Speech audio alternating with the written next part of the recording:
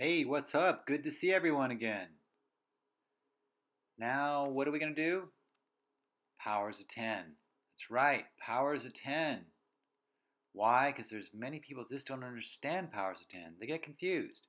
Let me give you an example. 10 to the fifth power. What does that equal to? Let's think. Maybe 1,000, 10,000, maybe 100,000. Who knows? It's confusing. Well, now I'm going to show you how to figure out powers of 10. Okay, you guys ready? 10 to the 0 power equals 1, right? 10 to the 0 equals 1. Why? Because the power of 0 tells you that after the 1, there's no zeros. The 0's there, and after the 1, there's no zeros. Next, 10 to the first power. 10 to the first power equals 10. Why? Because the power of 1 tells you that there's 1 0 after the 1. Next, 10 to the second power. 10 to the second power equals 10 times 10 equals 100. Notice that in the power of 2, that means there's 2 zeros after the 1.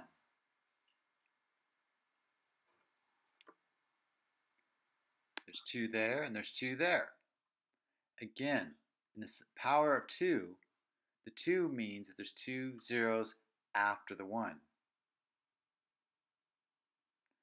Next, 10 to the third power. 10 to the third power equals 10 times 10 times 10 equals 1,000. Notice that the power of 3, that means that there's 3 zeros after the 1. See 1, 2, 3 there, and 1, 2, 3 there. Next, we're going to review negative powers of 10. Notice that 10 to the negative 1 power is 1/10 or 0.1. Notice that the negative power 1 means there's 1 0 before the 1.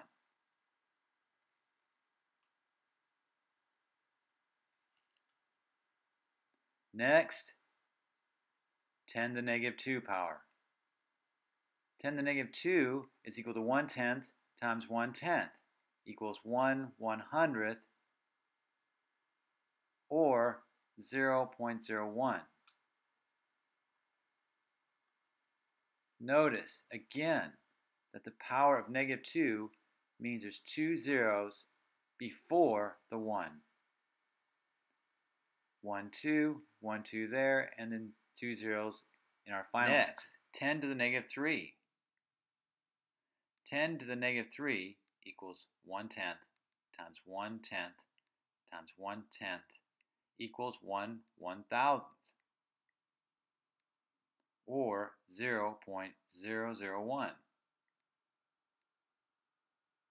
Notice again that the negative 3 power means 3 zeros before the 1.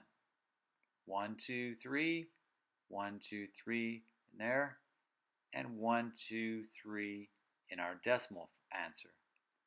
3 zeros before the 1. So if the power is positive, what do? You add a 0 after the 1.